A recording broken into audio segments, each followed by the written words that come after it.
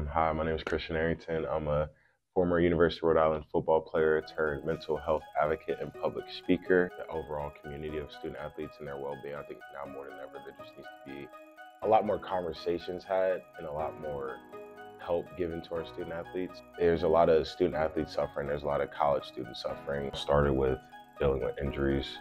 Once you get to college, it's more so a business now that you have money on your head because you're on scholarship now, so you have to perform. Even after I had to medically retire, I was completely lost. I didn't know who I was. Day-to-day schedule is planned out. You wake up at 6 o'clock, you need to get there by 6:30, get tape, meetings at 6:45, everything. So once that sport ends, no matter what sport it is, we all go through that period where we're like, what do we do?